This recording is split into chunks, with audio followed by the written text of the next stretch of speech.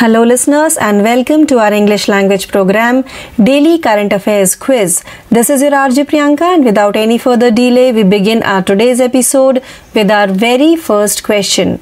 So the first question for today's quiz is Dash is the first woman Indian Air Force IAF officer to command a frontline combat unit. The correct answer for the question is B. Shalija Dhami. Group Captain Shaliza Dhami is the first woman IAF officer to take over the command of a frontline combat unit facing Pakistan in the western sector. Group Captain equivalent to Colonel in the Army, Dhami will take over the reins of a surface-to-air missile squadron in Punjab on March 27th. Now let's move forward to question number 2. Sheikh Mohammed bin Abdul Rahman Al Thani was elected as the new Prime Minister of Dash. The correct answer for the question is C. Qatar. Sheikh Mohammed bin Abdul Rahman Al Thani was sworn in as the Qatar's Prime Minister on March 7th, replacing another member of the ruling family who had held the post since 2020, State News reported.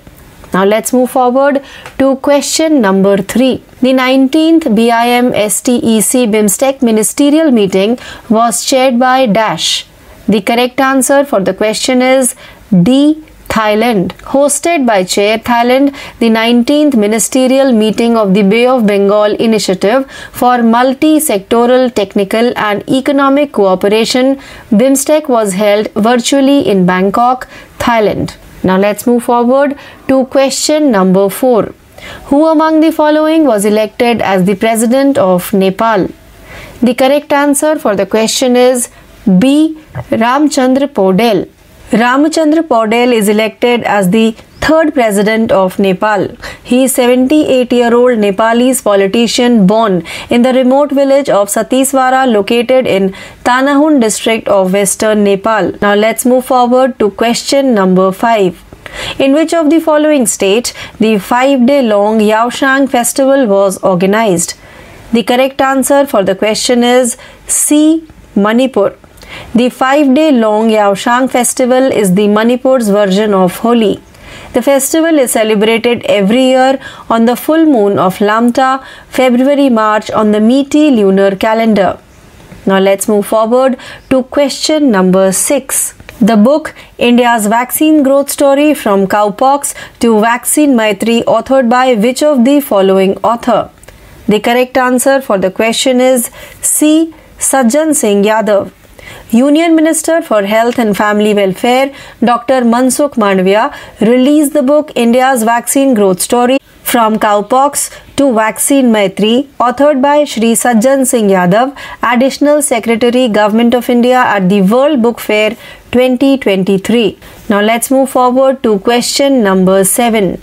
To strengthen value-based sports education amongst school children and teachers, along with NCERT, which among the following has signed an MOU? The correct answer for the question is C. National Anti-Doping Agency. The National Anti-Doping Agency NADA under the Youth Affairs and Sports Ministry and the National Council of Educational Research and Training NCERT has signed an MOU to strengthen value-based sports education amongst school children and teachers. Now let's move forward to question number 8.